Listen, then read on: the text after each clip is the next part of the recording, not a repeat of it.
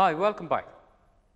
The Blue Belt Freestyle sparring techniques were created to teach you as an individual to improve your fighting ability.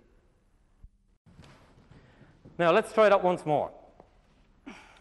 B3A, SK, RK, SRK.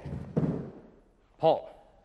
Now Paul is going to take you through B3B, SK, RK, SRK.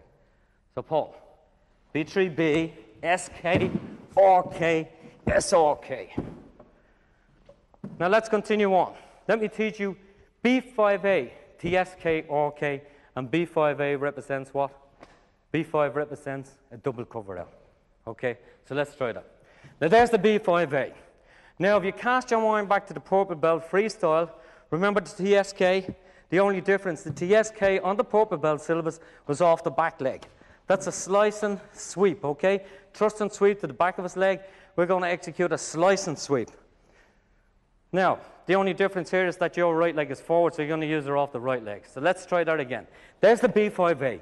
There's the TSK. See it? As I front cross over towards 11 o'clock. And then I'm going to execute a left roundhouse kick to his groin.